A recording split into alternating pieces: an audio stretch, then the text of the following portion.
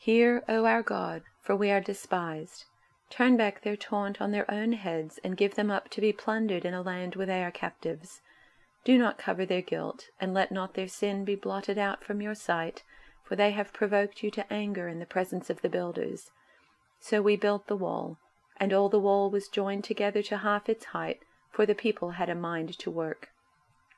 But when Sanballat and Tobiah and the Arabs and the Ammonites and the Ashdodites heard that the repairing of the walls of Jerusalem was going forward, and that the breaches were beginning to be closed, they were very angry, and they all plotted together to come and fight against Jerusalem, and to cause confusion in it. And we prayed to our God, and set a guard as a protection against them, day and night.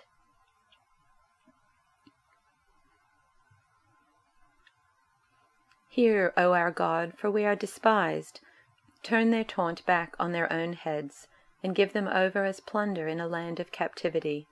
Do not cover their guilt, and do not let their sin be blotted out from your sight, for they have hurled insults in the face of the builders. So we rebuilt the wall, and all the wall was joined together to half its height, for the people had a mind to work. But when Sanballat and Tobiah and the Arabs and the Ammonites and the Ashdodites heard that the repairing of the walls of Jerusalem was going forward, and the gaps were beginning to be closed, they were very angry, and all plotted together to come and fight against Jerusalem, and to cause confusion in it. So we prayed to our God, and set a guard as a protection against them, day and night.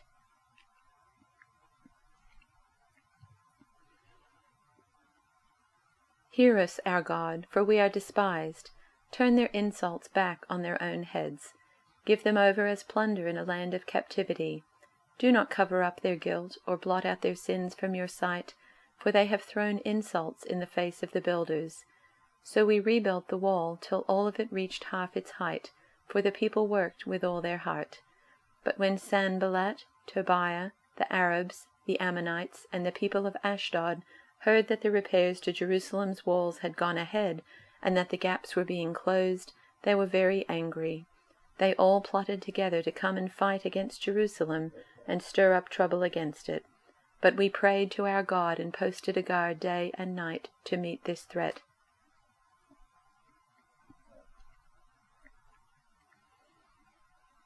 Then I prayed, Hear us, our God, for we are being mocked.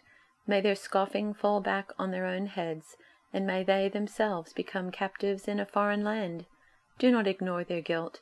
Do not blot out their sins, for they have provoked you to anger, here in front of the builders.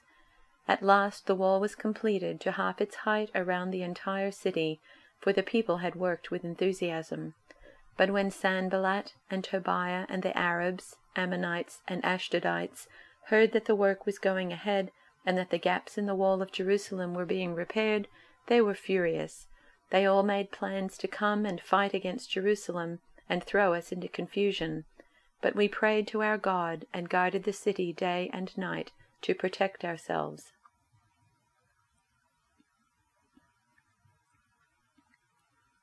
Nehemiah prayed, Oh, listen to us, dear God. We're so despised. Boomerang their ridicule on their heads. Have their enemies cart them off as war trophies to a land of no return. Don't forgive their iniquity. Don't wipe away their sin. They've insulted the builders. We kept at it, repairing and building the wall. The whole wall was soon joined together and halfway to its intended height, because the people had a heart for the work.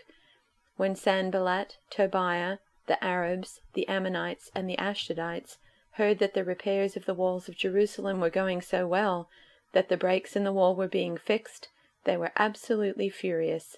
They put their heads together and decided to fight against Jerusalem and create as much trouble as they could. We countered with prayer to our God and set a round-the-clock guard against them.